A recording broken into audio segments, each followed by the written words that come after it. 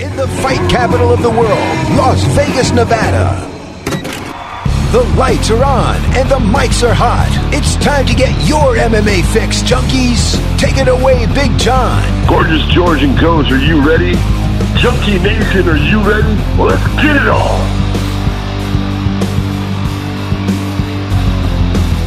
From the fight capital of the world, inside the beautiful Mandalay Bay Racing Sportsbook, you're listening to the MMA Junkie radio show, the only show that matters. I'm your host, Gorgeous George. With me, as always, is the devious and dastardly Goes, our East co-host. Back East producing today, it's Jael. What up? What up, Holmes? Not much. Jael, you into hockey? I'm not a big hockey guy. Me neither. Have you But it is ever Game heard- 7, and the crowd will erupt tonight at some point as the Boston Bruins play the St. Louis Blues, and the winner gets to hold up the cup. The game's in Boston. Go Blues. Go ahead, Goes. Have you ever been at a hockey game and ever heard the name, Yo, Jael, be shouted out? Nope. It's just not a hockey name. You Right. should have known better. Well, no, I had a feeling, but you just never know nowadays. So it was more of a courtesy. Yeah? Yeah. I almost could have bet if I had a farm, the proverbial farm on. You could have bet your farm on it. Yeah. Yeah. And not only that, not only does Jael not watch hockey, he could give 2 Fs about hockey. Is what I think that he thinks. That Oh my he God, feels can you about read hockey. my mind? Oh, really? Best friends now? Oh Yeah. my God. I was going to come to his defense. I was going to say he thinks it's okay, but it's just too late and he doesn't want to get into it. No. There's a lot going on in the Big Apple. There's 2 teams in every sport, and I just no. Vegas is different. Vegas was like a city that had not much going on the professional level, and all of a sudden this team just swept us.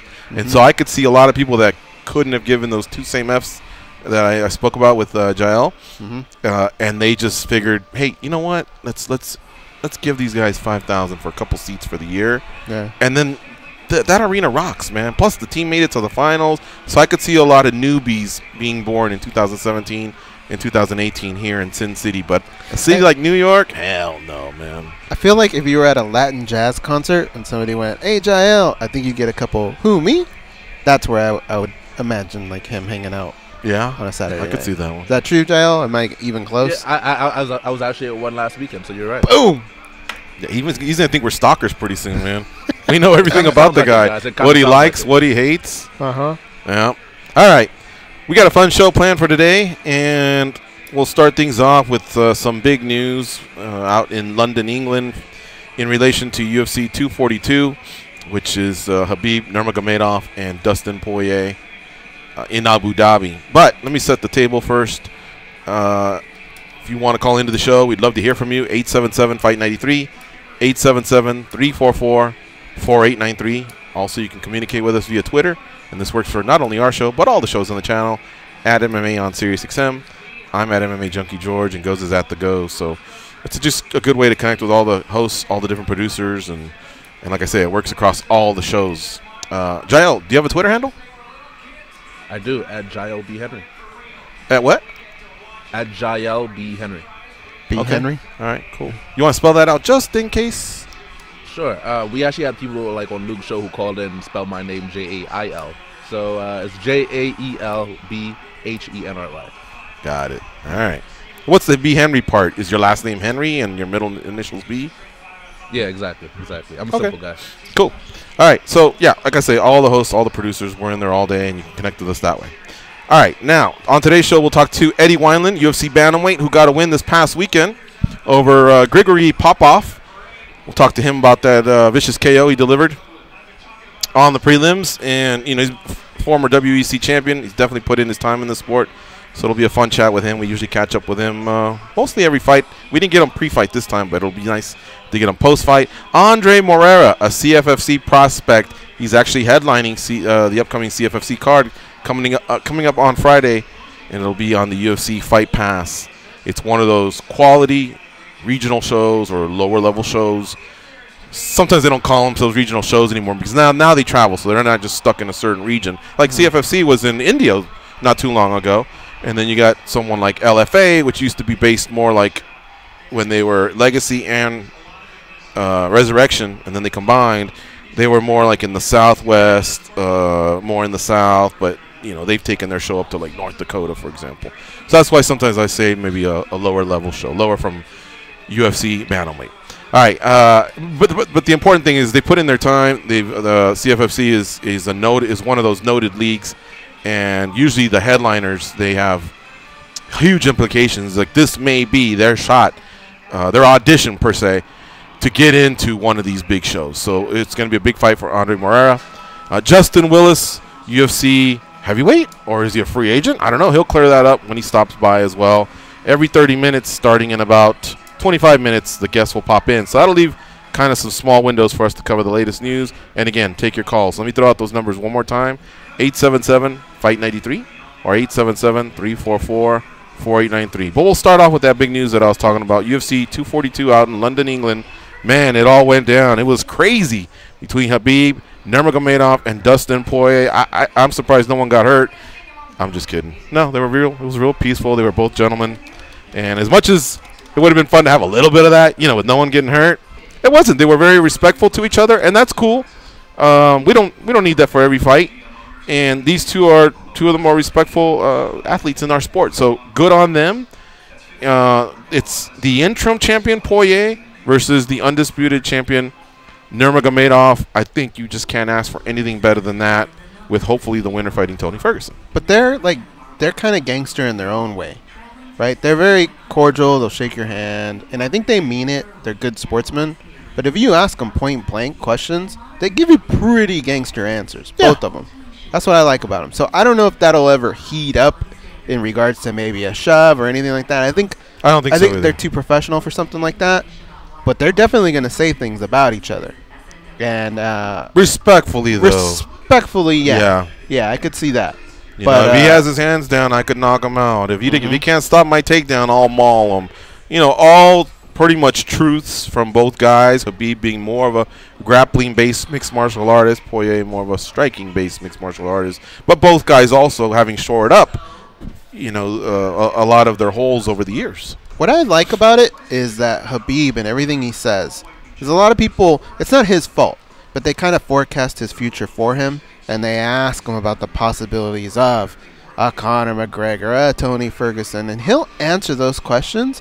But I like that he always mentions Dustin Poirier's name first. He's not taking them lightly, and I like that because Dustin's dangerous, man. Well, we got some Khabib cuts, from the press conference out in London. So you want to hit some of these topics? Let's do it. All right. So you mentioned, before we even mention Conor's and Tony's names, let's address Dustin Poirier. So let's skip to Khabib number 5 and Khabib number 6. This is the champion, the undisputed champion, Khabib Nurmagomedov, talking about his opponent. Dustin, I think his experience, he have good experience, and he have more than 20 fights in UFC. Someone beat him, and he beat someone. This is experience. And but I respect him like human, like fighter. He beat a lot of tough guys. Last fight he impressed me on his boxing. He have good moment, and this fight is so big. He's become interim UFC lightweight champion for a reason. He beat Max Holloway. He beat a lot of former champions, and but for me is everything is same. Nothing changed. When cage close, I'm gonna keep going, and I'm gonna keep forward. I test myself with one of the best strikers in the world, like Edson Barboza, Michael Johnson, Conor, like they all very good strikers. I think half of them already finished. Dustin, they very good fighters, I think. What do you think? And I already test myself, I fight with a lot of good strikers, and Dustin one of them, and of course I'm gonna fight with him and stand up too. This is not wrestling match or grappling matchup. This is MMA. There better be a wrestling match on his side. Like, I understand that he's improved his striking a little bit, but that's nothing to mess around with. You go with your bread and butter, especially when you're the champion. But I will say this. Even the best wrestlers in all of mixed martial arts have eventually ran into that one fighter that they have problems taking down. And when that doesn't happen, it's a pretty scary moment, especially like a guy like Dustin Poirier that never stops going away. He's constantly in your face. Yeah. And how about the little subtle jab when he says, I've tested myself against McGregor, Michael Johnson, and Edson Barbosa, half of which have finished Dustin Poirier. Actually, 2/3. He mentioned 3, and 2 of them did finish Dustin Poirier. So those being McGregor and Michael Johnson. McGregor was at featherweight, and Michael Johnson was at lightweight. They were years ago, but still, he is correct. And see, Khabib is undefeated, man. Like, he's 27-0, 10-0 in the UFC. Like, there really isn't going to be much to pick apart, you know, from the Poirier side. Poirier's experienced 5 losses. But he also said something complimentary, and that's the fact that on this latest run, he has beaten 3 former champions. Justin Gaethje, a former WSOF champ. Now they're called the PFL. Eddie Alvarez, a former Bellator and UFC champ. And Anthony Pettis, a former WEC and UFC champion. So I think he knows the opponent is formidable. But, again, when you're 27-0, you can say a few of these things. And, you know, no one can point out who beat you because he hasn't lost. I mean, Khabib, you'd have to find, on one hand, how many rounds he's either clearly lost or did you give it to him or not? You know, the 10-9, the close one. Mm-hmm. He's been that dominant.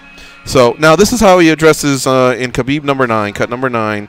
Let's talk a little bit about how he sees maybe Conor in his future, or does he? Last 3 years, he have only 1 victory in amateur boxing, you know. How he deserve rematch, you know. Like, he tap. He begged me, please, don't kill me, you know. And now he talk about rematch. Tony Ferguson on the line, you know. Like, people who have win streak on the line, but not the guy who don't win nothing last 3 years, you know.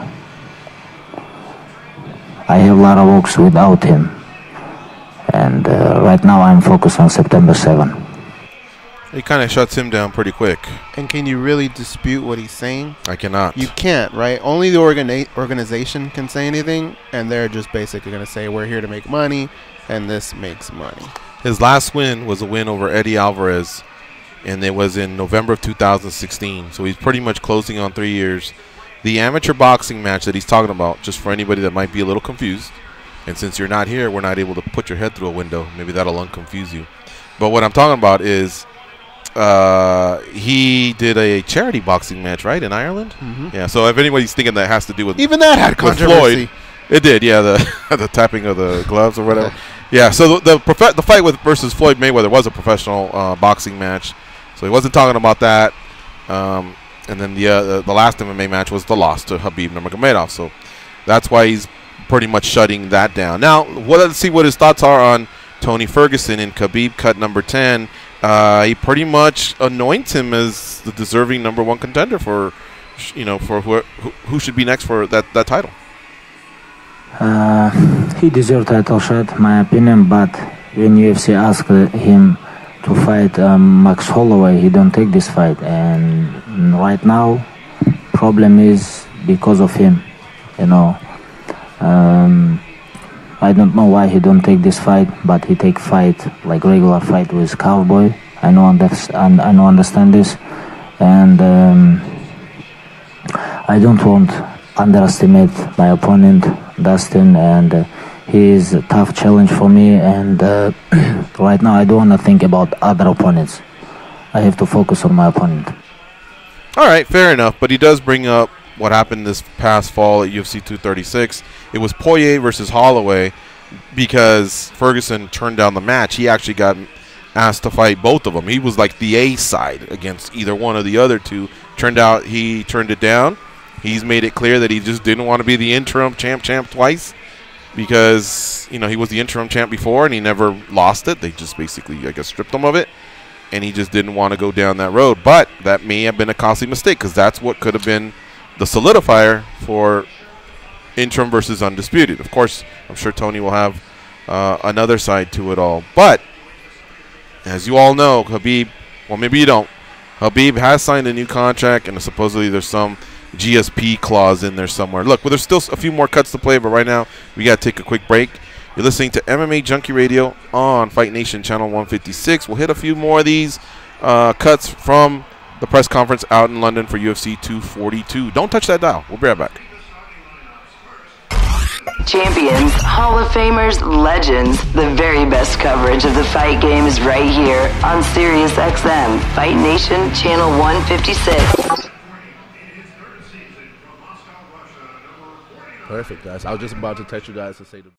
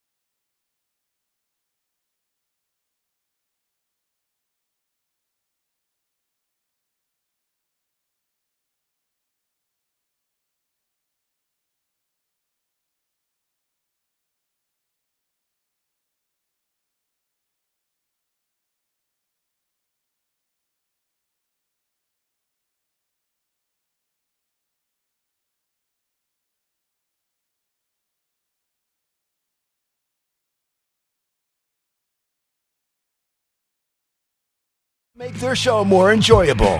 It's called the mute button. Here are those two numbnuts, Gorgeous George and Goes. Just underway, or after they sing the national anthem here, the Boston Bruins and the St. Louis Blues are playing a decisive Game 7 for the Stanley Cup. Here are the Boston announcers on Sirius 108, XM 219, and the St. Louis announcers, they're on Sirius 119, XM 220. The national feed and 24/7 Hockey Talk is on NHL Network Radio Channel 91 and streaming on your phone and at home on SiriusXM connected devices and speakers. All right. That's not easy to do, by the way, while that guy's booming the national anthem. I should stand, right?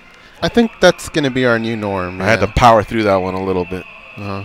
Yeah, so we'll keep talking here. I mean, we have a job to do, but we want to stand and put our hand over our hearts because it is a national anthem. We're in the race and sportsbook here at the Mandalay Bay Resort and Casino. That's why oftentimes you'll hear cheering from the crowd or just the loud volume of whatever competition is going on. Tonight is the Game 7 of the Stanley Cup Finals for hockey. Tomorrow will be Game 6 of the NBA Finals for basketball. The Raptors will be heading back to Oakland to play the G-State Warriors. Man, come on, Raptors. Who would be your ideal parlay? The Blues and the Raptors, right? Or did you want the Warriors? I can't remember. Drake was starting to piss me off. Right. But I'm okay with giving the Raptors. So, yeah, the Raptors and the Blues. Yeah? I'd want that to happen. Okay. But it ain't, right? I want the Blues because I'm just had it with Boston fans thinking they're it because of all the winning lately. Mm-hmm. And I mean, it's not going to really hurt their legacy much. The Warriors would join an elite company, an elite group of teams known as the Lakers, the Celtics, and Bulls as the only teams to three-peat. I would not like the Warriors to join that group. Mm-hmm. Not any team, but it's difficult to win a NBA Finals. But if you do, hats off, respect. And if you go back to back, wow, you guys are something else. You're pretty special. But the iconic, legendary teams, they three-peat. There's still a difference. There's not many of those, man. You know, when you're breaking down pound for pound, you have to nitpick. Mm-hmm. Here's the difference on our three-peat. We called our three-peat. I don't remember the other teams calling theirs. The Lake Show? Mm-hmm. Yeah. Well, they've had, let me see, 2 times they've gone back-to-back that I remember, and they had the three-peat, of course. In fact, today I was talking to Howie from Austria, and I was congratulating him. This is the first time he's gotten to see his Liverpool Reds lift a major trophy, so that's got to be a pretty special feeling for him. Same for Buffalo Blue. Congrats to those guys. Eddie Wineland coming up, UFC bantamweight, former WEC champion in the bantamweight division. He'll come up in a few. Let's get back to some of these cuts. We'll jump around here a little bit. So Ferguson could be next for the winner of Khabib and Poirier. You heard Khabib saying all the right things. I got to concentrate on Dustin. He is my foe. He's who's in front of me. But there is a little bit of a variable hanging out there, and that's GSP, who retired earlier this year, but it didn't seem like the most sacred retirement I've ever seen in my life. I mean, I think he was about to unretire in the middle of the same press conference. You thought so? It just seemed like I didn't have that. It was an obvious, negotiation. I would have fought, but they didn't want it. But, hey, they know my number, something like that. And I'm like, okay. I mean, he had a proper setting. He had a press conference and everything, which most fighters will just either hop on someone's show or post Twitter. on Instagram or whatever, but his was a little bit different. Anyway, here in cut number 4, he addresses GSP. Let's hear what he's got to say. Honestly, I don't know about he's gonna come back or not. But if I wanna make my legacy big, if I wanna improve my legacy, I have to beat Dustin, I have to beat Tony Ferguson and GSP, and then I can become pound for pound #1 fighter. And this is my opinion.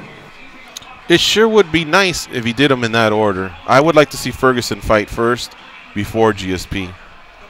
If he were to fight GSP after Ferguson and it was for a inaugural 165-pound belt, consider me in. If it was for the 155, I'm not that crazy to see GSP compete at 155. But I guess if anyone's earned it, he is. But I'm not crazy about it. But it doesn't mean anything. Sure it does. He'd be the first champ. Well, no. If Khabib beats GSP at 155, I'd rather him just take on a tough challenger at 155 than GSP at 150. The dude's not fought there. Yeah. His last fight was at 185. I know. I mean, it's just... Or the inaugural 165. You could live with that, right? I could live with it. But really, what he's trying to do is cement his legacy. Bring in a new and weight class. Man, he would just smash everyone if he actually beat him at 170. But it wouldn't be for a title, and I think Khabib wants to rack up belts. I think. If he doesn't, then have at it. Fight at, agree on a weight class, or agree on 165, even if it's not for a belt. 165's nice. Or just go to 170, and if Khabib is not concerned with the belt, I'll see it. I'll watch that fight. I mean, you got a fighter who's undefeated versus arguably the GOAT of the sport, or someone heavily involved in that conversation. Consider me in. Do you feel like if Khabib were to beat GSP, that would hurt him at all? I don't know that it would hurt him that much. Who? GSP? GSP. We'd still look at him as one of the greats. I mean, if you're in a conversation about greatest of all time, it may clip him a little bit. Because the ones that are in that talk are either undefeated, have a loss, or 2 currently. Like Anderson Silva's out. It's John Jones, Cormier, GSP, Demetrius Johnson. Soon, I guess, Cejudo will start, muscling his way into that a little bit. And frankly, I don't know who else, I guess, is in that list. But your Liddells, Coutures, Vanderleys, BJ Penns have slowly kind of moved out a little bit. Even Anderson Silva. Maybe a little bit because they hung around too much, or maybe because they really did lose key fights. And hey, and by the way, I know some of you are already, getting the panties all twisted up. It doesn't mean they suck. It just means that, in my opinion, they're just out of the GOAT talk. But it doesn't mean that they're not great or one of the greatest or greatest in their class. I'm talking about the greatest of all time. But this is like the end of GSP's career. The very, very end of it. I don't know that it hurts that much. You're right. You do have to nitpick. Would be nice. Well, for example, like this. Let's say you have GSP. You're making the case for GSP, and someone's making the case for Khabib. Right. Right now, it's a close one. The Khabib guy's going, we've never lost. And you're saying, well, my guy defended 10 times, I believe. Or no, what was it? 9 times and GSP had, and 2 titles. So that kind of makes up for the 2 losses. And remember, those 2 losses, one was part of a trilogy, which he won, and the other one was he avenged the Matt Serra fight. So GSP helps his cause there. But imagine if they fought and he lost, the Khabib guy can go, yeah, but I beat you. Yeah. So that kind of edges him out a little bit of that GOAT talk. But it doesn't mean he's not the greatest welterweight. Yeah. Unless this guy, oh my God, we're going to go down a rabbit hole that we're never going to come out of. That's what podcasts are for. You can just go on and on and on and chat about a subject. But we're not there yet. You know what I mean? Mm-hmm. All right, we got to take another break. You're listening to MMA Junkie Radio on Fight Nation, channel 156. Stay close. We'll be right back. We'll be talking to Eddie Wineland, a winner at UFC 238 this past Saturday.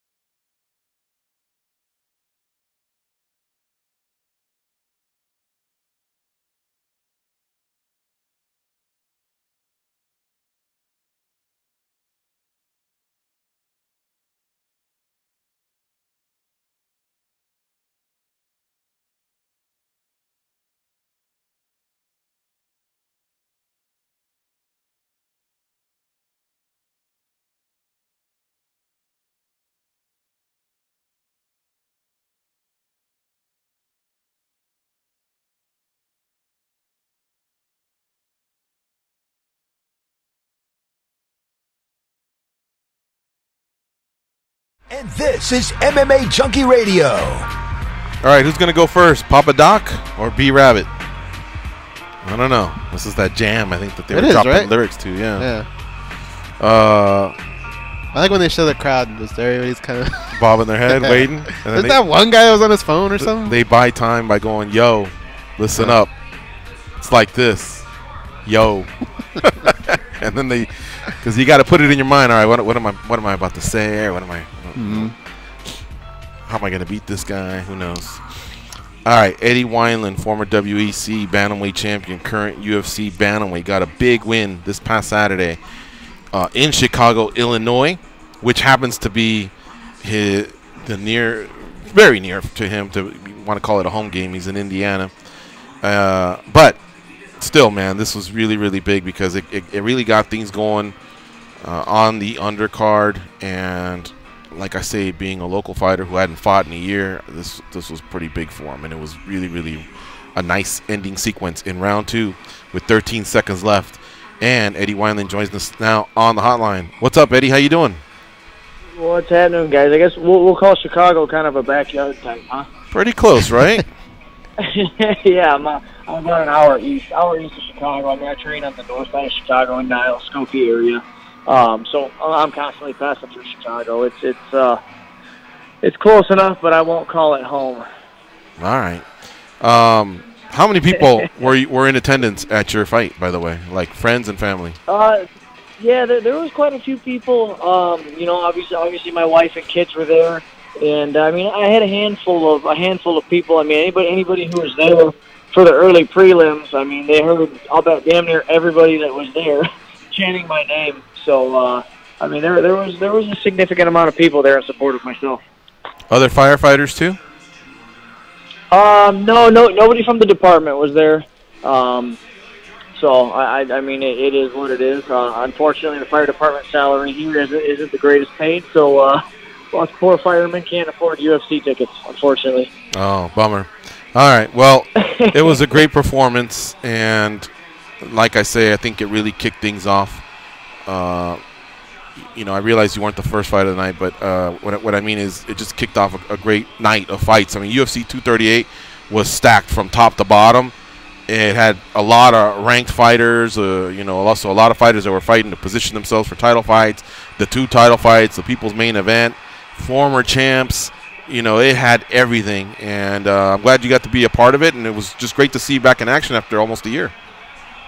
Yeah, you and me both. I mean, like you said, the Chicago card, it was huge, and it was nice to be a part of that. It was nice to be able to fight close to my hometown, call it my backyard again. I just, every time they come to Chicago, I love fighting Chicago. I'm comfortable, I'm calm, I'm stress-free. I get to sleep at home, drive to the hotel, and they take us over to the arena. We go to work, and I go home. Mm-hmm. And I wanted to ask you, after your fight, there was 8, and of those 8, 7 ended in a decision. Sure. Were you thinking about the bonus at all, or a crafty veteran like you didn't worry about it too much? What were your thoughts? You always hope for that bonus. Me personally, I think I did enough for a bonus, for a performance bonus. I won't say my knockout was better than Shevchenko because, I mean, holy shit, that knockout was insane. It sure was. As far as performance, I think I performed well. But, again, I'm going to be biased because it's myself. So it is what it is. I was just happy to go out there and get the win and finally pull the trigger, of which I felt like I've been shy to do in my past couple of outings. What do you attribute that to?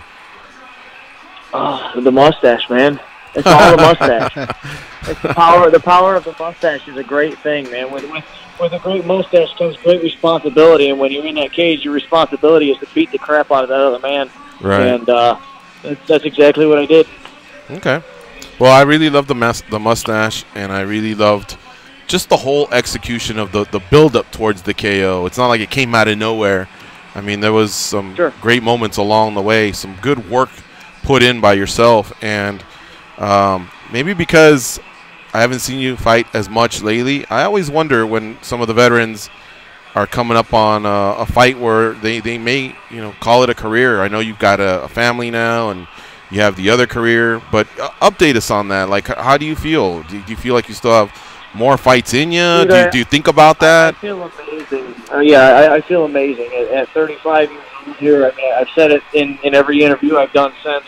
At 35, I feel better than I did at 25, and it's just because of my training. The way I train now, I train smarter instead of dragging my face in the mat every single day. When I need a rest day, I listen to my body and I take a rest day. So I'll take 3 training days at 100% over 6 at 60. I'm going to get more better. I'm going to get more efficient work out of those 3 days at 100%. So I'm training my body to act at 100% versus 60%. I'm getting adequate rest. I'm eating better food. My previous fight camps, I've gone the low carb. I even tried keto on my last fight. I mean, you can take that and shove it because that's a bunch of crap.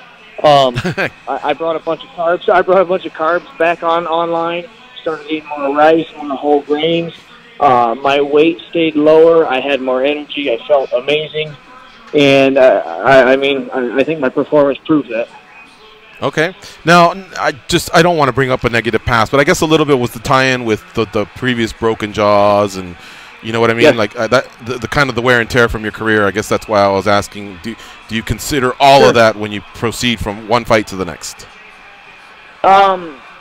Not really. I mean, because that's water under the bridge. My jaw is good. My neck is good. My foot is good. Everything that's nagged me in the past is all good. Everything feels great. And I mean, when it's time to go, it's time to man up and just forget about everything else and do your work. Mm-hmm. Okay. Well, sign me up, man. I really can't wait to see you continue to fight. You still look like you have a lot of mileage left on those tires. You know what I mean? And maybe some of it came from the fact that you only fought once this year so far. I'm sure you'll take another one, but once in 2018, once in 2017, once in 2015, right. Once in 2013. Yep. So maybe there was some pros that came with the fact that you did step away a little bit from the limelight. It's very possible, but I'll tell you, so when I feel my best is when I'm in a training camp. And when I feel my worst is when I'm not in a training camp. So the hardest part is getting rolling into a training camp because you get that kind of like 2-week lull where it's like, wow, I really don't know if I can do this. And then you get over that hump. And the last 4 to 6 weeks of training camp is it's butter. Everything feels great because your body's active. Everything's continuing to move. Everything's on the line. Everything is in sync with itself. So if I can stay moving, I think that's going to be big. And I mean, my fighting once a year for the past couple of years isn't by choice. Family, life, injuries, they happen. I mean, we're beating the crap out of each other every day. So you're going to get these small little nagging injuries. Some of them prohibit you from training. Some of them, it just makes it hard to train. So I would like to, in a perfect world, I'd like to compete 2 more times this year.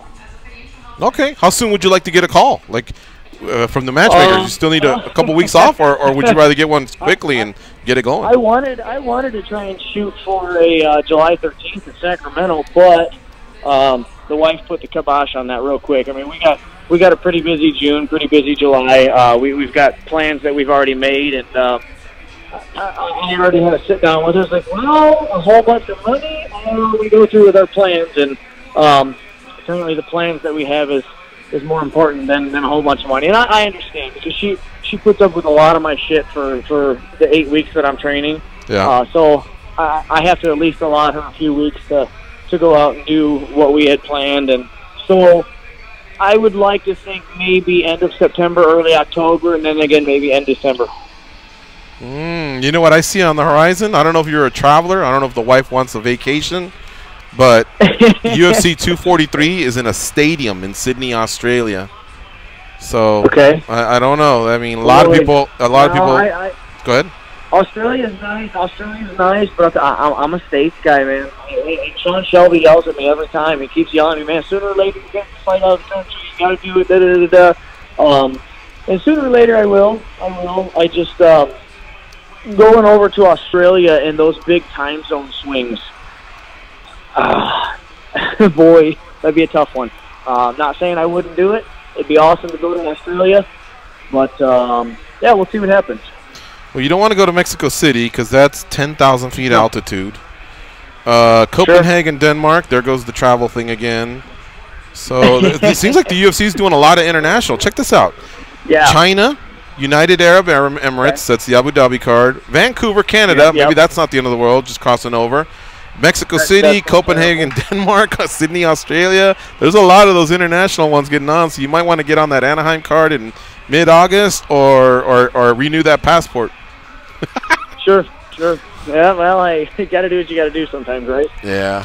This is Eddie Wineland we're talking to, folks. He got a big win this past Saturday at UFC 238 over Gregory Popov, second-round KO, a thing of beauty. All right, goes. What do you have for Eddie Wineland? Eddie, I was thinking about something you were saying. You were talking about all the different changes that you've done throughout your career, whether they were diet or training, and the training one really hit home in the sense that what you said made a lot of sense.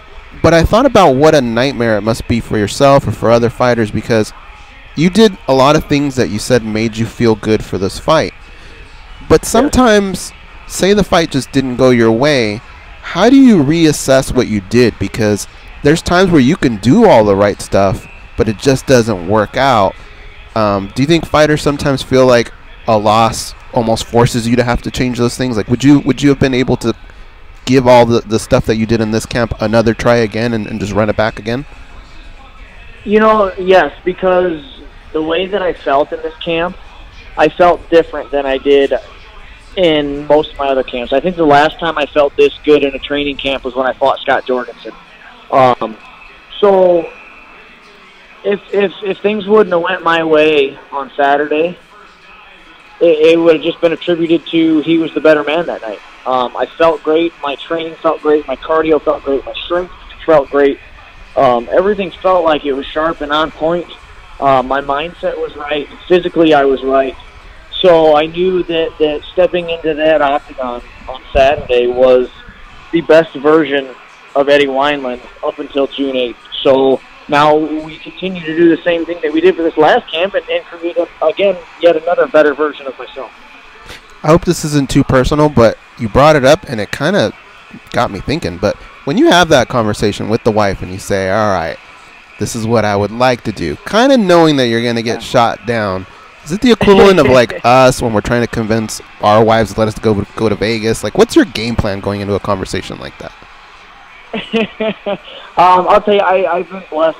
My wife, she goes with the flow of things. And I'll be honest with you, if I told her, hey, I'm fighting, I'm gonna try and get on July card, I'm gonna do this, I'm gonna do that, she'd probably be irritated, but she would go with it. And hence why I didn't fight her on it. She puts up with so much of my crap, and I understand that sometimes I'm hard to deal with. So I got to give in sometimes. Sometimes I got to give in, and I got to let her do what we had planned and do the whole family thing and just do what we got to do. Can I give you a tip? Uh-oh, I'm listening. All right, when you go into an argument and you know that it's not looking good, like you're probably going to lose, come in with something ridiculous on top of it. So say you want to have a talk about your next fight and this 80-inch 4K TV that you saw. That way when she shoots you down on the fight, you go, well, yeah, you go, can we go 1-1 at least? What about that TV? And then she'll feel bad and she'll go, all right, get your TV, but you know what? We're sticking to this. Always come in with something ridiculous. Well, fortunately for her, I'm not a big TV watcher, so we probably won't be buying any 80-inch 4Ks. It is what it is, though. I'm constantly outside. I'm a country boy at heart. We got 3.5 acres in the middle of Northwest Indiana. I have one neighbor, and the rest of me is surrounded by cornfields. So my boys are constantly running around the yard naked, doing what they want, shooting guns, riding 4-wheelers. That's me. I'm not an iPad TV person. I'm a busybody. So whether it be building something, training, working on my car, constantly doing something, moving around. In fact, if I'm not mistaken, he brought up Jorgensen. And Yeah. wasn't it after that fight that we had him on and he said that's how a corn-fed hillbilly gets down or something like Yeah, I remember that. One of the most I epic quotes ever. That was you, right, Eddie? Yeah. That was myself, yeah. That's how a corn-fed Hey, hillbilly that's gets it. down. I mean, it's still a fact. I mean, it's still a fact. It's still there. I've still got it. I'm still a corn-fed hillbilly, and I won't change. You know, that's what I like to do. That's what I do for fun, and that's me. And nobody's gonna tell me otherwise. I like it. What about all of the backlash on corn itself these last few years? I mean, you said something about the cornfields, and do you have like a farm per se, or I don't have a farm. Okay. Yeah, I'm just surrounded by farm fields. So on the south side, the west side, and the north side of me, or southeast and north side of me, is all cornfield, and then about 50 yards to the west of me, I have one neighbor again he's a hillbilly. He's into cars, he's into guns, he's into all the loud shit. So we get along great. I actually went to high school with him. Didn't know that until I moved in. So we get along great, and everybody just kind of leaves us alone. All right. Sounds like a good life, man. It is. It really is. So if I want to go and blow through a couple of magazines at a I go and do it. Gotcha. All right. Well, listen, man, it's great catching up with you. I know you're at work, so thanks for stepping out for a second to talk to us. Congrats on that win. That was really solid. It was great to see you back in action. And I'm sure when the next fight breaks, maybe we can have you on to preview the upcoming fight. So thanks as always for your time. Always a pleasure. Enjoy talking to you guys. Okay, see you, Eddie. Take care. Bye. All right, folks, that's Eddie Wineland. You can follow him on Twitter at Eddie Wineland. Eddie's also a full-time firefighter in Indiana, so he was actually working tonight, and he stepped out for a minute. He actually let us know that if he got a call, he'd have to bounce, but looks like things are quiet out there, so that's great. That cheer that you guys heard was what? Goes a goal? The Blues just scored. They scored, huh? Yeah. So the St. Louis Blues are up 1-0 goes? Mm-hmm. In Game 7 of the Stanley Cup Finals. All right. Good enough.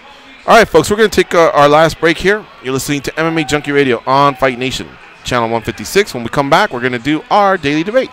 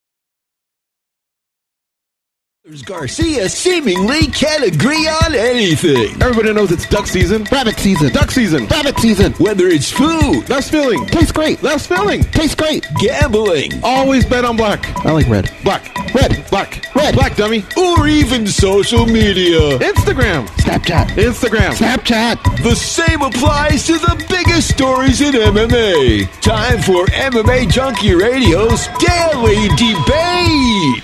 Today's hashtag daily debate for @MMA Junkie Radio. Who would you rather see reach the @Bellator MMA welterweight Grand Prix final versus Douglas Lima? Roy McDonald or Neiman Gracie? So just to set things up, this Friday is Bellator 222 out in New York City, and the other semifinal featuring McDonald and Gracie, which is also a title defense for McDonald. The winner here faces Douglas Lima. This is the Grand Prix that started last year. It's also the Grand Prix where the winner gets $1 million courtesy of 50 Cent. So high stakes here at Bellator 222. But goes the question. All right, I'm going with Neiman Gracie. I'm going with him because I think it'll be fun that we finally see that wrinkle in Bellator tournaments where a champion can actually lose their belt halfway through a tournament. I think it'll be fun for that. And then isn't the sport a lot more fun when a Gracie's on top? And I think for Bellator, that would be good. You know, Neiman Gracie is really making waves. I think he's a exciting fighter. I'd rather see that go down. What if Lima wins? Now we have a possible trilogy. Also good for Bellator. And the first fight didn't suck. I have a feeling their paths will cross anyway. They're two of the best guys. They'll run into each other eventually again, I think. But Neiman Gracie is just going to make that exciting, make the Does he tournament become exciting. a star, though, at McDonald's Hell expense? yeah, he Because does. McDonald's a star, and Bellator needs stars. Yeah, but McDonald's always tough. Like I think he could suffer a loss and be right back in it and be exciting again. And Neiman Gracie, though, anytime you can attach that Gracie name, especially in a tournament, you know what that does for Bellator? That'd be dope. Think about it. And which fight? They bring back tournaments, Right. And they have a Gracie in the final. Come on, how could you not watch that? It sells itself. I'm going to use your own argument against you, though, that you often use. There's two ballrooms, and one of them says Douglas Lima versus Roy McDonald. The other one says Douglas Lima versus Neiman Gracie. I know it sounds ridiculous because how is Lima going to fight in both? But my point is, you don't know who he's going to, let's just say you don't know who he's going to fight or what. But go along here with me. Which fight is just more captivating, though, athletically? I think it's going to be... I mean, yeah, I get where you're going. Gracie's nice, but, man, those are two awesome forces. I roll the dice, though, because I've already seen one. Okay. Right? So I roll the dice and I go, well, let's see what this Gracie kid's got. Okay. I like your answers. I'm pretty much on the same side. Neither one's going to be bad. That would be pretty cool. And this is a Gracie that's put in his time, and he deserves this spot. So if he can be the one to beat Roy McDonald and face Douglas Lima, that'd be huge. And that's not an easy road, man. Also, Ed Ruth. That's why you got to tune in on Friday for Bellator 222. This is the main event, folks. Rory McDonald versus Neiman Gracie. The winner continues in the Grand Prix for the Grand Prix belt, $1 million. And, of course, one of them will be walking in with the title to defend against Douglas Lima. So a lot at stake here at Bellator 222. Thank you to those of you that voted. The way it broke down was almost like a 3-1 in favor of Rory McDonald. I'm not so sure that they put the thought into it. They weren't thinking. What we covered. Yeah. All right.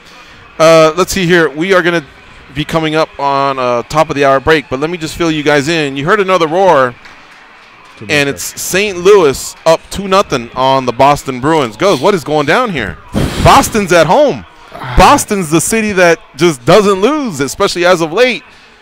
How did this happen? Were they pretty clean goals? Have you been able to sneak a peek at at least the replays? You know, the first one, there were a lot of passes that led up to it. I mean, anytime you can pass the puck around like that, it's a nightmare for a goalie, especially with everybody in front of him like that. And it was a slap shot. The second one I didn't really see too well. Actually, I think they're showing it right now. But the Blues goalie's been on fire, man. And it's not like he hasn't been shot at. He's just been on fire. I just saw the last one right through La Guacha, like they say in Spanish, right between his legs. Did you see that? Wow. All right, 2-0 for the St. Louis Blues, and it just so happens that period one is over. So the Boston Bruins have 40 minutes, 2 periods of 20 minutes apiece to come back from that deficit. But they are at home, and they're a pretty good team. I was telling Goes earlier that when Boston wins, they seem to win convincingly, whereas when St. Louis was winning, they were either needing an OT or it was just a nail-biter of a game. And so I think St. Louis has at least set themselves up properly. If they were down 2-0, I would predict that Boston would win 5-0. Instead, I think we're going to be treated to a pretty good ending here. All right, folks, so we're coming up here against the top of the hour. When we come back, we're going to have another guest of ours join us. We just hung up the phone with Eddie Wineland, and we're going to be talking to Morera, Barquero, they call him, age 23, 5-1 overall, and he is going to be fighting at CFFC. That's coming up here. It's CFFC 76 that's coming up here also on Friday in Pennsylvania. So we'll talk to him about that. He'll be fighting UFC veteran Sean Santella. We'll be right back. It's the MMA Junkie Radio Show on Fight Nation, Channel 156.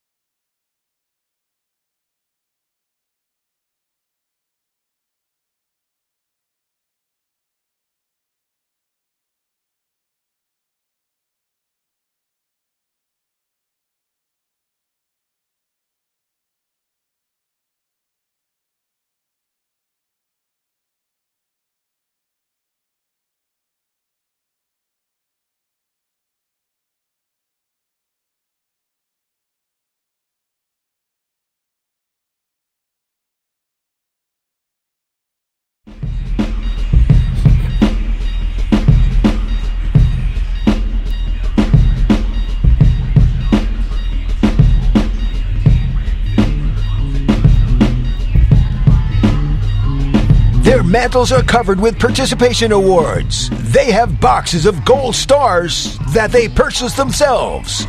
They are the legends and demand your respect. Here are George and Goes. I know I'm not supposed to do a read here because we're just starting off, but I think this is an important game, man. This is the last game of the NHL hockey season, so I'm just going to read you the info, not necessarily do a standard read. But for you hockey fans, if you don't realize it, today is Game 7 between the Boston Bruins and the St. Louis Blues. The game went off about a half an hour ago, and it's 2-0 St. Louis. But if you're listening or you want to hear and catch some of that, the Boston announcers are on Sirius 108, XM 219. The St. Louis announcers are on Sirius 119, XM 220. And the NHL Network radio channel is 91 if you ever want to check it out throughout the day for all the best coverage in hockey. All right. I really always enjoy talking to Eddie Wineland. He was very fun to talk to. Yeah, and we'll be talking to Justin Willis in a little bit as well. Andre Morera will join us shortly. Forecasting to the future. Alexa Grasso will be on Friday's show. Nice. And Chris Curtis of the PFL will visit the studio. Oh yeah. Yeah, he'll come by. Remember, we had a fun chat with him. Yeah. Before his last fight. Alexa Grasso's been in studio before, right? Yes, but when she was with Invicta, I believe. Shannon Knapp brought her, right? Correct. Okay. You know, the other day I was going through photos and I found it, and I could not remember how that had happened. Mm-hmm. Yeah, I forgot she had been in here. Yeah. Very pleasant young lady. Speaks great English. She's from Mexico, and she comes from a boxing family. And I'm telling you, man, as fun as it is to watch her just fight, just watching her warm up or her throw pads is very impressive.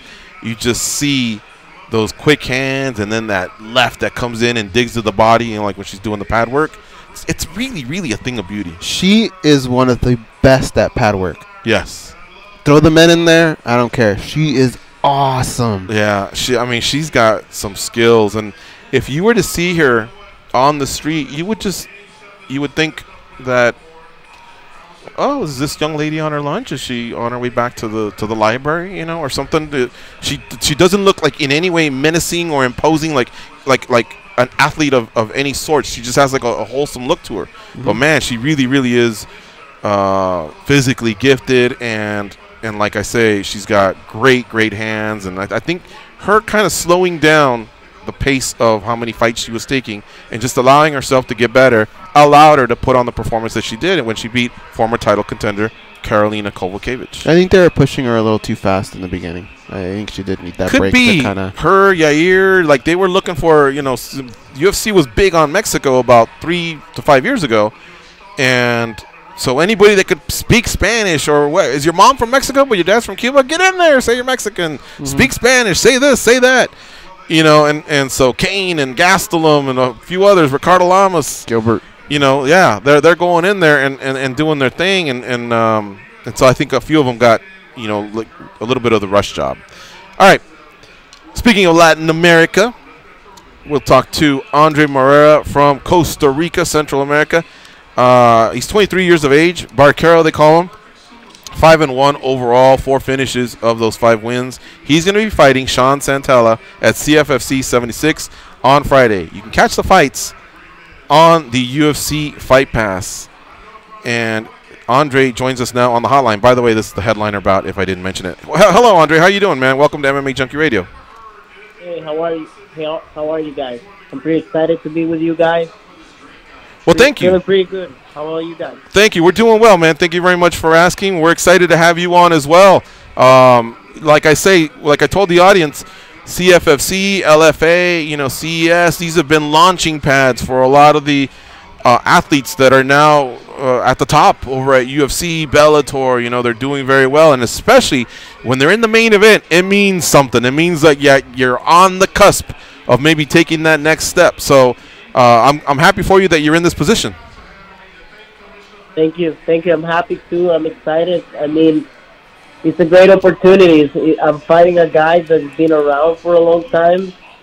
Everybody knows him around the States. Mostly you fight at 125 or 135, you have heard his name a long time ago. So I've been watching him for a long time, more than he thinks I've been watching him. So I'm excited that this fight is now going to happen Friday night.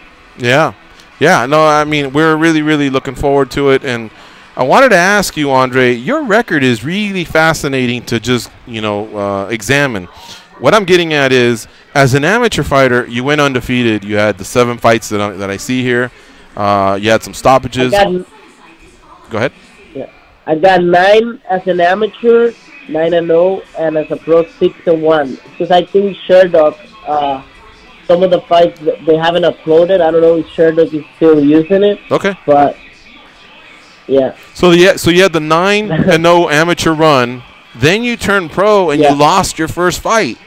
And then you peeled off another win streak. And I wanted to ask you, I know, I mean, you have a ton of wins, but I just want to focus on the one loss. Was it demoralizing for you that you turned pro after such a great amateur career? And did it bring you down? And how were you able to get over it and then start that new streak you're on right now? Well, it was an interesting story because, of course, I came as a 9-0 amateur to pro. I moved up to 135 for my pro debut.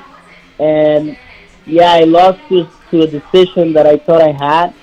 And at the beginning, for me, it was just taking the bad way. I think I was taking it the bad way, just saying, the judges screw me, I should be winning this and that. But then I took the bright side of it, and it was I wasn't finished my last amateur fights. I needed more finish. I needed to be more excited. I needed to be more precise with my opponents. So I started finishing my opponents, and I took it the bright side. I go back. I got really depressed after a loss, and then I went back to 135, and I got this streak, and now I'm getting this shot. So now I'm excited. Well, I'll tell you what. I don't know if you know this or not, but there's 2 athletes that I can remember that had a similar journey. One of them made it to 32-1 and was a world champion. His name was Renan Barao. He lost his first fight, and then he won the next 31 or 32. That's incredible, And then Chris Cyborg lost her first fight, and she won her next 20. So you did not get down on yourself. You've now won 6 in a row. but maybe you can join these two. Fine company there, two UFC world champions at one point in their careers. Yeah, hopefully I can do that. That's what I'm aiming for. I mean, after I lost my first fight, I was like kind of a 20s, like beginning my 20s. So you get some crisis, let's say, right? So I was thinking about if I should continue fighting or I should go back to school. I finished school and now I'm all dedicated to fighting. But now I'm excited. I'm here to stay. I'm here to win. I'm here to make the next step and hopefully get that UFC shot, that UFC call. Andre Morera, our guest here on MMA Junkie Radio. He'll be fighting on Friday, headlining CFFC 76 versus Sean Santella. You can watch the fights on the UFC Fight Pass. All right, Goes, what do you have for Andre Morera? Andre, that last fight that you had, it went to a decision, but that's very rare in your career because you're kind of a finishing machine. Can you explain if that was just that night, the opponent, what changed for you? Well, I fought Tommy Espinosa in my last fight. I think he's one of the top 125 prospects. He's a really big 125er.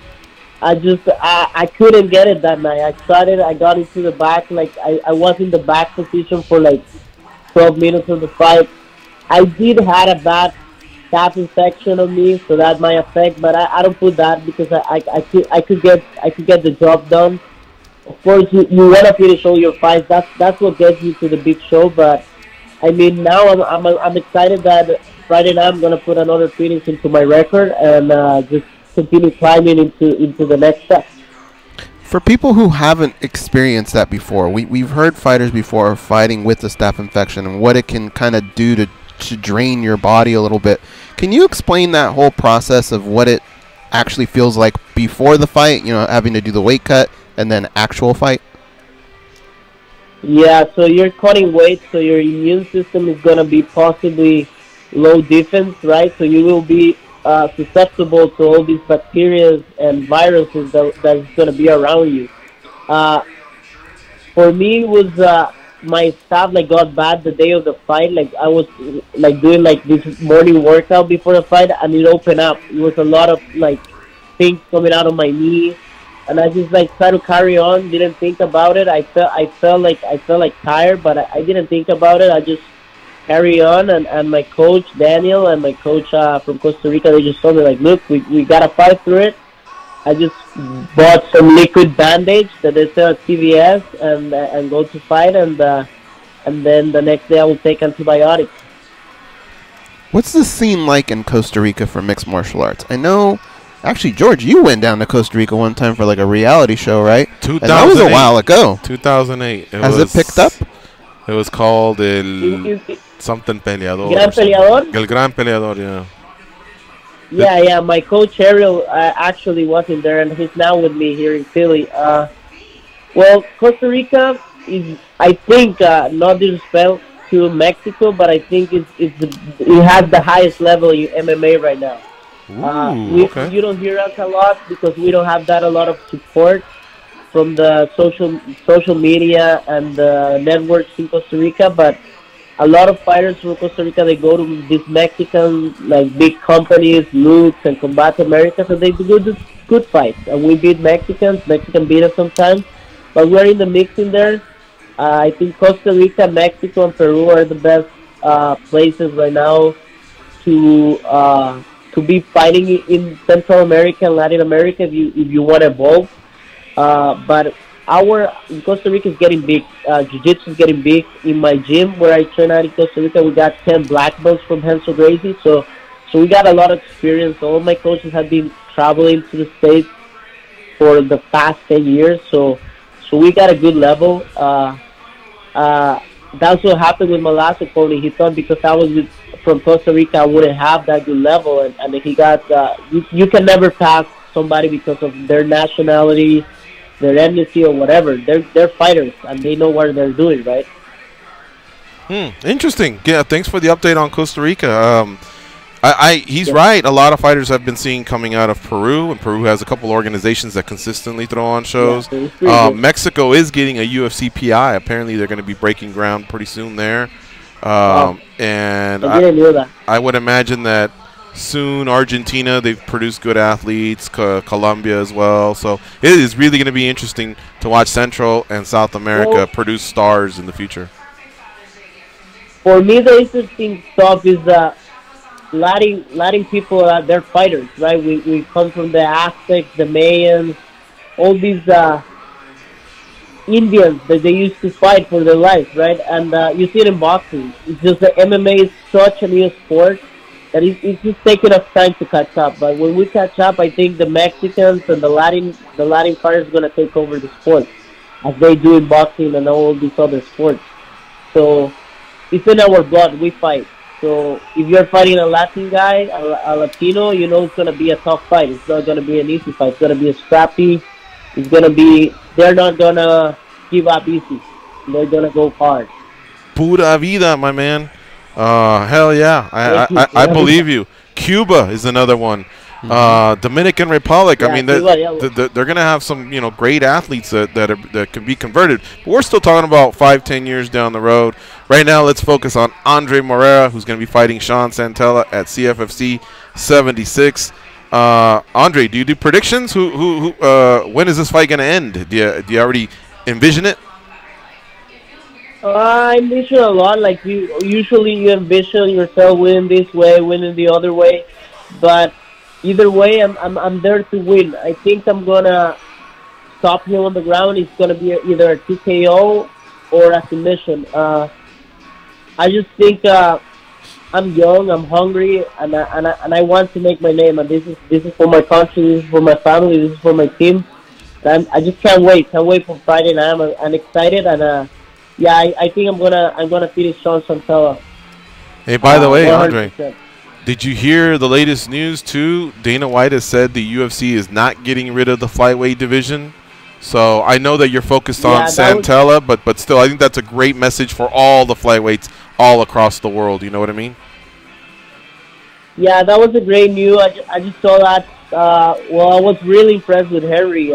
He kept his composure. He came back against a very good fighter in Mauro Moraes. So I guess we deserve that. I was a little bit upset because Brandon Moreno got released from the UFC, and he was saying that the UFC told him they were going to take up the division, and I just signed my contract like 2 days before to fight Santella. I was like, damn, I gotta cut weight.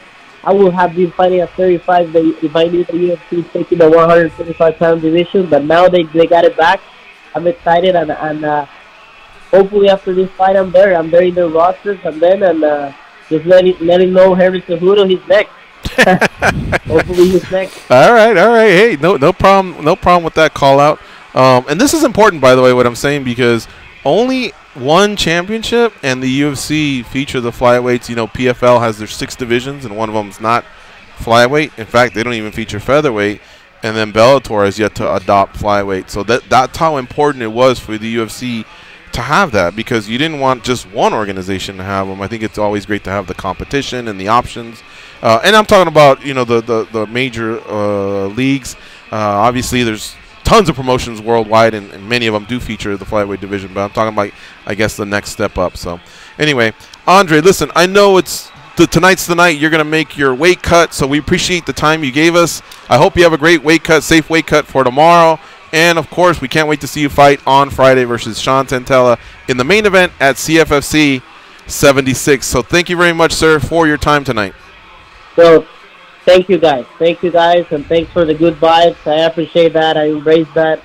Thank you very much for having me. Hopefully you enjoyed the fight. It's going to be a good fight, and it's going to be a good weight cut too. Hopefully it's going very well. It's going to be I just can't wait on Friday night. Thank you again for having me, and thank you. Thanks for the good vibes and everything. Pura vida. Pura vida. All right, take care, Andre. All right, we'll see you. All right, folks, you can follow our 2 guests on Twitter. We had Eddie Wineland, at Eddie Wineland. I think I may have said that one already. And Andre can be followed at A.Barquero MMA. So that's ABARQUERO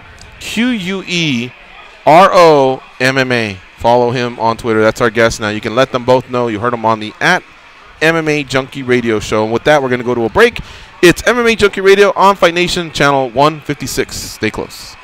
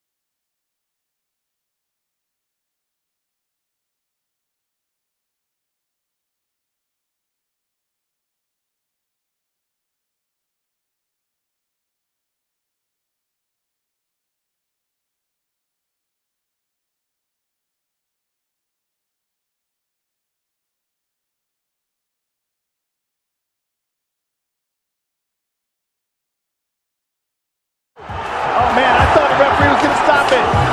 Oh, yes, that's it. Give him a second belt. Henry Cejudo is the UFC Bantamweight champion. What a comeback from that first round. It looked like the loss was inevitable. Henry turns it around completely in the second round and then stops Mirage. My name is Triple C, Olympic champion, flyweight champion of the world, and now bantamweight champion of the world. I am the greatest combat athlete of all time, and I just stole the title for the best pound-for-pound fighter too! They were abducted by aliens and instantly returned for raiding all their snacks. They are Gorgeous George and Goes. And this is MMA Junkie Radio. The Action Network can now be heard on Fantasy Sports Radio, weekday mornings at 9 Eastern. Dominate your fantasy sports leagues and beat the books by listening to Blackjack Fletcher, 4-time Big League All-Star Paul LaDuca, and the Action Network team of analysts. Fantasy Sports Radio on Sirius 210, XM87, and streaming on your phone and at home on Sirius XM connected devices and speakers. Quick update on the NHL Stanley Cup Finals, Game 7. The St. Louis Blues are up 2-0 over the Boston Bruins with 15 minutes left in the second period. So why did we play that post-fight speech, I guess, by Henry Cejudo, because he makes a reference there about being a pound-for-pound king, greatest combat sports athlete. Now, on today's show, we're not going to have enough time to really, really spread our papers out, our notes, and lay out the facts. But what I want to do is I want to set the table. What I want to set the table for, Goes, is a day where we have like a good panel, a Monday or Friday when Dan Tom's here, when you're here, when I'm here, when the other seat is occupied by a coach or a fighter or another one of the junkies, whatever, doesn't matter.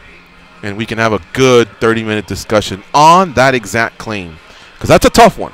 All right, but what I want to say at least get out today is Henry Cejudo. We just did the most recent rankings, and I moved him up to number 4. 4? Yeah. So he's not even the top pound for pound athlete yet. Henry, slow down, man. You just beat Demetrius and TJ and Marlon, but it's huge though. I know, but he's not the only one to do that. Like DC also did that. And DC's got like a lot more skins, you know. No, pound for pound. I'm just talking about MMA pound for pound. Okay.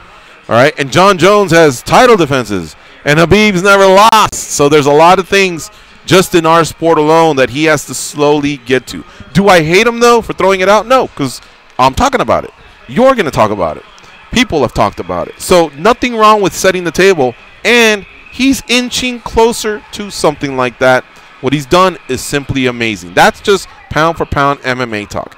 Now, greatest combat sports athlete talk. Well, one big thing we have to start with is, and I'd love to hear from you guys on Twitter. If you don't want to call in, that's fine. Because frankly, we got Justin Willis coming up shortly anyway. At MMA on SiriusXM, at MMA Junkie George, at The Goes, at MMA Junkie Radio. You can hit us up. Combat sports athlete, my point blank question to you guys is, do you include pro wrestlers? That is a tough question. The outcome's predetermined, no, but they are still competing, trying to hurt each other, but not with the viciousness and malice or whatever bad intentions of what you see in boxing and MMA and some of the other ones, right? Mm-hmm. I know in karate there's like some certain point scoring that's done as well, but still, you have to have you have to be an incredible athlete. And you have to be mentally tough and physically tough. And there is a stepladder along the way.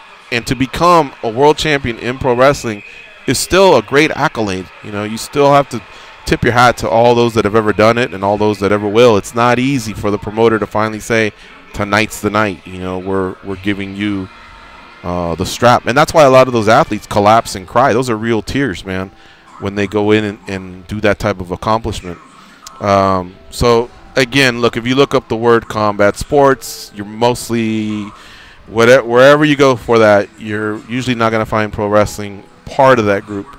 But if you see the word combat just defined, then there are a little bit of the intangibles of that definition that can apply to that. So why I say that, because if we were to have an extended conversation tonight, a lot of people would say, well, look what Brock Lesnar did. And let's look at what Brock Lesnar did. I'll say it real quick. He's an NC2A Division I wrestling champion. He's a pro wrestling champion to the highest level. And he became a UFC heavyweight champion. Now, again, do we call it 3 different sports, or do we call it just what he did in wrestling and only what he did in MMA? I think that's what you have to do. Ronda Rousey, a bronze medalist in judoka, a UFC world champion, and a WWE champion. Holly Holm, a boxing champion, a kickboxing champion. I'm not sure if her accolades were like on the world stage level, but a UFC champion. Alistair Overeem, a former Dream champion, a former Strikeforce champion, and he crossed over to kickboxing and won a World K1 Max, which is the night of all nights in Japan, against 8 other great kickboxers, and he took one of those down. That commands respect as well. So Dan Henderson, a U.S. Olympian, not a medalist, but an Olympian. However, a world champion at Strikeforce, a 2-division champion in Pride when Pride was right there with the UFC. That's a whole other argument. Well, were they one? A UFC one? I don't care. He beat quality opponents there as well. And this is he also won the rings tournament, and he also beat like big dudes. He beat Fedor Emelianenko, for crying out loud. So anyway, there's a lot of these athletes. You know what I mean? And that's why I say that's something that we're not going to be able to cover here. I heard on another show, may have been MMA Tonight, the guys are saying Alexander Carolyn, he won 13 world titles in wrestling and Olympics. He won, I think, 4 or some shit like that. Cool. But this isn't the greatest wrestler of all time conversation. it's the greatest combat sport. So my question would be, did he kickbox? Did he box? Did he fight MMA? No, not that I know of. Mm-hmm. So as much as that would get him somewhere, I still believe at least 2 sports you need to have competed in at high levels to be involved in that conversation. Now that's why Henry Cejudo is in that conversation. You got to take pro wrestling out, though, I think.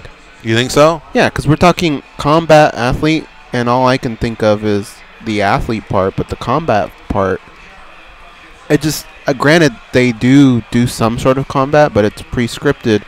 You can take a lot of those pro wrestlers, which... The ending is, but the physicality isn't. Yeah, but, I mean, hats off for that, but our last guest has got 7 pro fights, I think. He could probably mop the floor with some of those guys, right? Mm-hmm. So in a real fight. In a real fight, yeah. So I don't know that we can really bridge that gap in that way. Mm-hmm. Well, but Kurt Angle wrestled for the Olympics and got us a gold medal. And that's then the impressive part, yeah. And then he got, I don't know, man. I feel like part of me wants to definitely include them because I still feel like I witnessed feats of athleticism in pro wrestling that sometimes even wow me more than what I may see. Like, I'm just picking one, like a taekwondo or tournament or whatever, like the highest level of taekwondo or the highest level of. Yeah, I mean, I don't think it's easy to become a pro wrestling champion. Yeah, I'm sure there's been the it ain't, but Vince you get McMahon's told when you're the champion. I know, I get there. I get that. I get all that. I'm not trying to disrespect pro wrestling. I'm just saying when we're talking about like who the biggest badasses on the planet are, you gotta go real life. Maybe. We'll have to continue this discussion, but we laid some groundwork. We got to go to a commercial, though. Big Pretty is on deck. Justin Willis. You're listening to MMA Junkie Radio on Fight Nation Channel 156. Stay close. We'll be right back.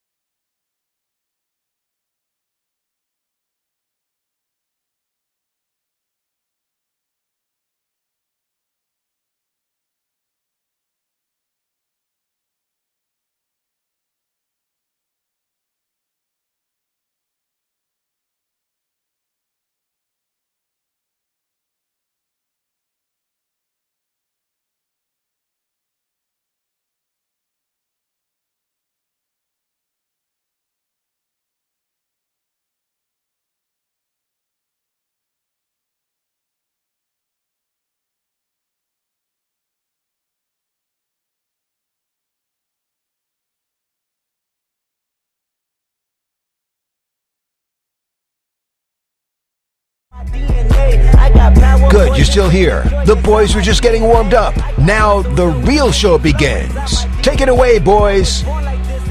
Our next guest, Justin Willis. You can follow him on Twitter at Big Pretty MMA. Justin is 4-1 in the UFC, and he's looking to fight sometime this summer. So it's been a while since we caught up with him. Let's get him on the hotline. What's up, Big Pretty? How you doing? What it do? Nah, man, we're doing great. Great to have you on, my man. How you doing? I'm great, man. Cool. All right. Wanted to first start off by saying, really tip my hat watching you on Instagram, shedding what, like 20-25 pounds. That's great, Justin. I mean, seriously, just that alone, I was telling Goes during the commercial, for one, whenever your next camp starts, if it hasn't already, I'm sure you're going to be feeling a lot better there.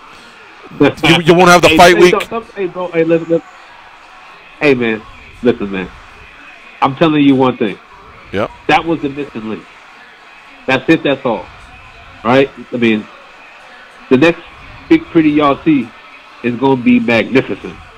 Whoever is on the other side of me is going to get fucked up. Point blank, period. Well, what I was going to say was the other thing is there won't be the fight week drama of the weight cut. And then, of course, you know, you're going to be faster, leaner, and, you know, a lot quicker. So I'm a fucking lightning bolt. Cool. All right. What are you down to? Are you like 260, I think last I heard? Man, I can't say all that right now. We got to keep that under wraps because it's going to be, you know, my target weight.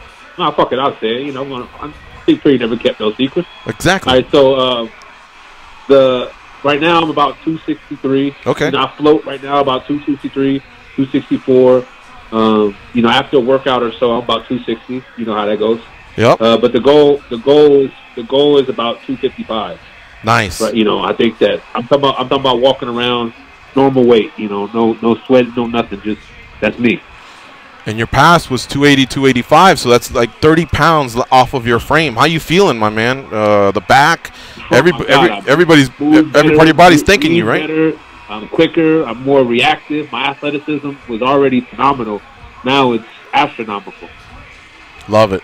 All right, so Big Pretty, you know, some stuff went down at the end of May. It's been about 3 weeks or so. Give us an update. Let's start off with just a basic question. Are you still with the UFC? Have you cleared your, you know, all that up? Hey, I'll say it like this, man, because that's between the UFC gonna have to come out and say all that stuff. But I'll say it like this: if Tavesa don't fight me, cut him. And I don't like. And the thing is I hope and I pray that after I whoop his ass, that they don't cut him. I hope they let him build himself back up so I can whoop his ass again. That's it. That's all. That's all I have to say about that situation. Okay. So I guess that was going to actually be one of my next questions was, is he still on your radar? What'd you think of his fight at UFC 238? I know that he came up on the losing end, but I was entertained by Ivanov and Tai Tuivasa. I think both guys went out there and in fact, I love the whole card, but I love it when heavyweights are moving around and testing each other, you know. So it sounds like he definitely is still on your radar. Yeah, man. So the participation trophy goes to Tai Tuivasa. Like I don't like come on, man. This is a fight game, and he does what I do the best, and that's stand up. You know what I mean? So I can't wait to get in there against him, and shut him down, shut him up, because at the end of the day, or at the beginning of the day, you know, he was out, you know, talking shit, and now he's trying to play victim. But when we get in that cage, I'm gonna victimize him, chastise him. When do you think you'll be fighting again? I know August was a target date for you. You wanted a camp with DC, and you also just wanted some time to do the proper weight cut. So that seems to be coming along. DC's obviously in camp. Are you in camp with them? And when will you know, I guess, when and where you'll be fighting again? So, so they tried to cut me for what? They tried to cut me because I told them that I would fight Walt Harris in August. That was the thing. They tried to get me to fight him July 14th. What I did not want to do was make unnecessary cuts because I wanted to get to the weight where I know that I will be a prime athlete. If a people try to, cut you because I would say you're trying to become better, do they want me it creates so many questions, and I'm an intelligent guy.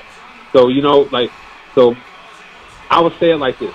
Things got handled, and me and Tavesa, we got to go at it. Man, I would love to see that fight. I think that's and if he can't get extra time, he cannot get extra time because they tried to cut me for extra time. Mm-hmm. I don't know what cards are in August, September. They gave him 6 months after he got TKO when he was doing the bicycle on the bottom before he got TKO. And they gave him 6 months. We're only really talking about 1 month. They wanted you in July. You were willing to go in August. Did it just become a pissing match or something like that, or that seems so minuscule? That's between God. I'm not really going to comment on that part of it, but that's just one of those things where you can't give him extra time. You know what I mean? Like he's on a 2-fight losing streak. He's not the guy. He can't be the A side. They took my ranking. But he can't be the A side. The guy lost twice in a row. He lost to number 15, 14 guy. I lost to the number 3 guy. Yeah. We got to start. We have to start actually speaking sense. And the guy says I'm not championship material. I know you heard the interview from Dana. Yeah. And that's honestly I'm a guy where I make comments, man. I'm not gonna sit back and I'm not gonna be shy. I'm not gonna snitch on nobody. I'm not gonna out nobody. That's not my style. But I'll always stand up for myself. And if I'm not championship material with the way I move, I'm fast. I'm a lightning bolt, and I'm a guy where if you look at me, I've always learned and I've always grown and I've always conquered. Just look at my track record. You feel me? So It's one of those things where it's nonsense. And if I'm not, there's guys like Tavesa, and they said that I'm a clout. A clout chaser. No, motherfucker. I'm a clout snatcher. I'm going to snatch your shit. Well, Big Pretty, I will say this. Yeah. I heard that interview with Aaron Bronstetter, and he asked Dana White the question, and he included your name, Elias Theodoro, and then he said, and others. But I really feel like that was more directed towards Elias, and I don't mean it disrespectful to him, but he's actually put in 11 fights now. And I think it can be fair to say he's probably not headed that way. Whereas with you, I think the trajectory's there at 4-1, a southpaw that can throw hands. I feel like you disrespect to Elias. No disrespect to Elias at all. I don't know Elias personally. By everything I hear, he's an awesome guy. Yeah. So this is no disrespect. But don't fucking put me in the same breath of another man. I'm my own man. Yeah. Because then people can misconstrue shit and run off with tabloid headlines and shit. That's not cool. Come on, man. Put some respect on my name. Yeah, well, you're right. I thought maybe he could have taken the answer one by one or who knows what. But again, I see a guy that's between him and God. Maybe he was in a rush. Yeah. Again, I'm not damnating the man. Nothing that you know what I mean. I don't know Dana personally like that, so. So as far as I know, he's a good guy. Every time I've been around him, he's been cool to me. I ain't got no negative energy, So, but you have to differentiate because I'm not a guy who takes that type of shit. I don't take that well because, disrespect is disrespect. I don't give a fuck who disrespects. Correct. Yeah. Justin Willis, our guest here on MMA Junkie Radio, 4-1 in the UFC. And looking to still fight Tai Tuivasa. That beef started last year when you were fighting Mark Hunt, and apparently there was some stuff that escalated. He started it. He ran his mouth. And he always ran his mouth when I was booked, when I had somebody. The reason why, I leave all my faith up to God. That's it, that's all. So, again, another reason why I did not take a fight. It doesn't matter who the name was, because I was waiting in horizons for Tai Tuivasa, so I can be free. He can be free. Okay. This is chess, not checkers. All right. Come on, man. If you gonna talk the talk, walk the walk. I'm not that type of guy. Yeah. He gonna have to catch these hands. Yeah, catch me outside. How about that? Idiot. Hey, by the way, if August can't happen, are you into that stadium show in Australia? You've been the away team before and you did well. Would you do that again, or do you feel like once is enough? Man, me and the UFC gonna have to, sit down in person. I'm gonna have to go to Vegas, and we're gonna have to talk, and speak man to man. I like woman to woman. I don't know who all up there. You know what I mean? Like we're gonna have to sit there. We're gonna have to talk. But I'm open to everything, man. I've been there before. I love it. Actually, I was unofficially ordained the last king of Australia. So, yeah. All right, Goes, what do you have for Big Pretty? I'm glad he went that route of coming to Vegas, because the first thing I started thinking of was we've interviewed him a lot over the phone, but it was so different having him here and just speaking face to face. Right. And what you felt the spirit, Goes. Well, that's what I was going to ask you, Justin, is like, do you feel like maybe some face-to-face time, if you and Dana just went out and had a dinner, do you think maybe he would get you a little better? Yeah, I think a lot of people, they don't want to get to know me because, I think I intimidate a lot of people because of the simple fact of how I am. And, God made me the way I am. I accept everybody for the way they are. So if you don't give me a chance and get to know me as an individual, shame on you. Shame on you. And don't have no motherfucking opinions of me without sitting down and actually getting a chance to talk to me. That's idiotic. That's foolish. Here's the other thing. Maybe I can learn something. Maybe you can learn something. Here's the other even thing. Swap is no swindle. When you were here, you shared some things about your personal life growing up, and I thought about the situation you're in, and correct me if I'm wrong, but because things were like that, and you were able to get over all that stuff when you were younger, do these type of things that perhaps like the media or other fighters take as being like a really big thing, do you just can you like not really brush them off, but are they just not as big of a deal because of what you had to go through early on in life? I've been homeless. I've been shot at. I've been stabbed with a ice pick. I've been, come on, man. Like, I've been through the ringer, man. Seen dead bodies, et cetera, et cetera, et cetera. So, like, this stuff, these dudes, I'm built different, So, again, only things I do, I learn, I grow, I conquer. I sit back and I hear all the talk. I listen. I don't get frustrated. I'm not mad. I just get more passionate about it. I get deeper. I get better. I get closer to me. I build me. I worry about me. That's it. I told people I appreciate the fans because the fans, without them, we couldn't do all these sports. The circus couldn't be what the circus is. You feel me? But I really do this for my close friends, my family. Like that's it. That's all. Like that's it. And at the end of the day, give glory to God. Hey, Justin. That's it. Justin, when you think about Tai Tuivasa and the actual fight, when you play it out in your head, is the finish always the same, or do you have different scenarios every time? To be honest with you, man, I'm going to give a world exclusive to you guys, okay? And that is like I believe that I was doing yoga, and it helped me in so many ways because I became more flexible. But while I was doing it, it made me kind of docile. That makes sense? At peace, at ease, tranquility. So it taught me a lot. It helped me a lot with, it did.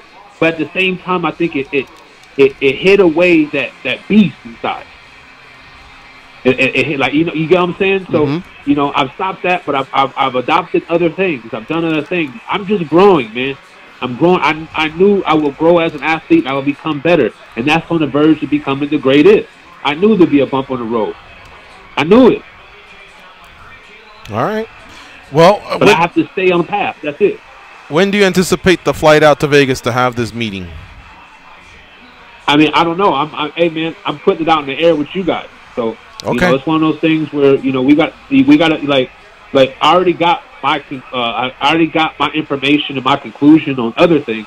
But, I want to sit down and I want to talk like man. Right. I think that's the best way. I really think it's the best way because, like Go said, your impression in person is different from on the phone. I mean, very similar as well, but still, I believe eye to eye, man to man, I think you guys can accomplish a lot in that meeting, and I think you would get probably that Tuivasa fight because he loves that type of fight, especially what you guys have built up. And again, man, you're a 31-year-old southpaw who's got hands, who works hard, who's part of a gym that's got other great heavyweights. You guys push each other, all that stuff. So you need to be in the UFC. Getting better. Remember, I didn't come from this. Like, you get what I'm saying? Like, I grew up just fighting. Like, just fighting. Like, bro, I could not do nothing for a long time, and you just get me a fight, I'm gonna whoop some ass. That's just what I grew up having to do. Mm-hmm. So I knew I was going to grow. I was going to, because I do things a very peculiar way, and that's okay because it's me. Just like you do things in certain ways in certain situations, right? Just like everybody else. All right. But I found my path. Well, thank you so much for doing a catch-up with us. It's always great to just hear you, and we feed off your energy as well. That's why I said I got to stand up for this interview because Big Pretty gets me all pumped up. I just love your outlook on life and everything. When I come to Vegas, I got to come in there, bro. All right. Done. Come out on a Tuesday so you can do the Dana White Contender Series, catch some fights, sit down with Dana, and then come do our show. That's a great idea. I might be up there next Tuesday, bro. There you go. All right, we'll keep Tuesday open then.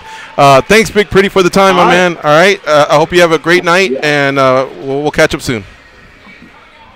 All right, brother. All right, we'll see you.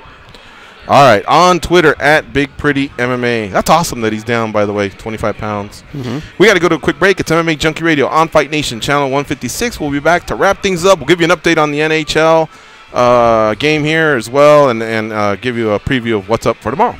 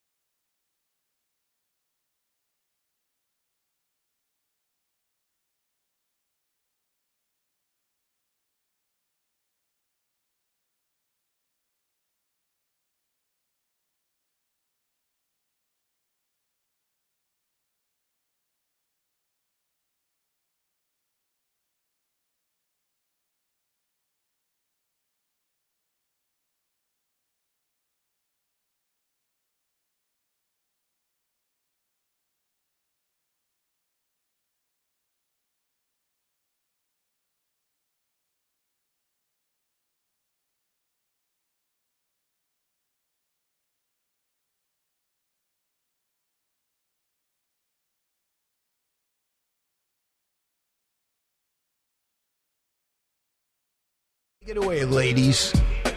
Well, even though we had Jael, I really enjoyed this show. How about you guys? Yeah, I thought it was fun. I thought we took it to another level. Yeah. The next level. I'm just bullshitting, Jael. It's great to have you aboard. You know what, though? It's the end of the second period, so there's 20 minutes left in the hockey game, and it's still 2-0 St. Louis. And right now, I just saw a dude in a really nice Boston Bruins hockey jersey, hanging his head, slowly, probably walking to the restroom. Maybe he was heading in that direction. I wonder how that's got to feel, man. You know, like Raptor fans probably have a little bit of that feeling, too. They were, you know, so close and at home, and now, you know, at least they have 2 more games to wrap that thing up. But this is it, 20 minutes. Like, they're going to take a break here in between periods, and then that's it. I will say this. If you are going to lose in a big game like that, Vegas is a great place to be, to drown those sorrows. True. This is the best place to be. That dude's going to wind up at the Spearmint Rhino, yeah, drowning his sorrows. And the guys over there in the St. Louis Blues, they'll wind up at Spearmint Rhino as well. The VIP room. Let's talk to Showtime in Tennessee. What's up, Showtime? It's yo time. Hey, what's going on, fellas? What's up? Oh, nothing, man. Enjoying the show. Like always, man. Just wanted to make a couple quick comments on the card from this past weekend. Go ahead. Man, Cejudo, man, that guy is tough. I mean, shit. To do what he did on one leg, man. That is impressive. Basically, yeah, I mean, very, very impressive, man. The guy is tough.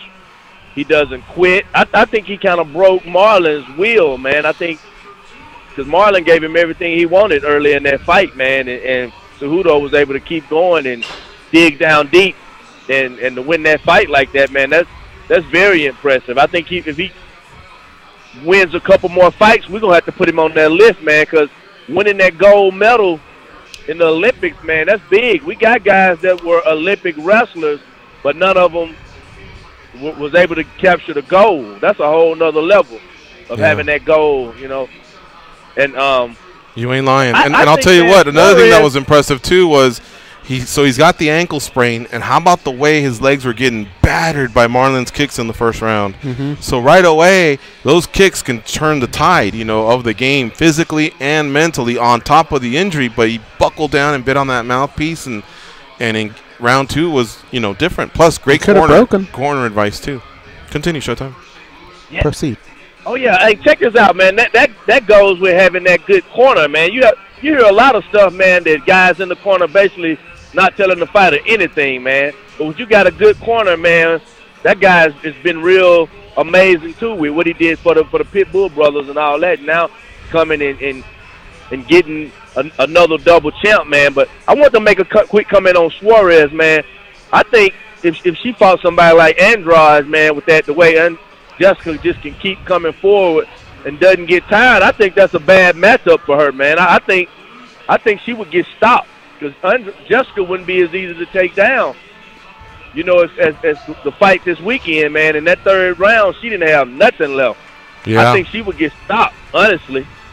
Well, she also had a neck injury, apparently, and so her heart wasn't too broken when they said Andrade is going to be fighting Weili Zhang. It'll give her time to maybe address that. It's an injury she's had coming in to the fight, and then she injured it, I guess, during the fight. But you're right. Nina was able to do a few things to keep the fight. You know, the longer you're on the feet with Tatiana Suarez, the better your chances. And, you know, Nina, towards the end, I think showed a lot. She showed a couple openings there that maybe other fighters could take advantage of. Thanks for the call, though, Showtime. Thank you, sir. Great to hear from Showtime in Tennessee. But we got to wrap up. That's it, man. 2 hours gone by quick. We won't be able to give you an update on the hockey game, so don't forget what I was reading off earlier about where you can catch the game. Just look, I'm not going to go through the whole thing, but the NHL Network radio channel is 91, so I believe you can just go straight there. Bruins fans and Blues fans, there's 1 period left. Big thank you to Justin Willis, Andre Morera, and Eddie Wineland for their time. We'll be back tomorrow at 8 Eastern, 5 Pacific with another edition of MMA Junkie Radio. For Jael and Goes, I'm George. Have a nice evening and go out there and be a champion.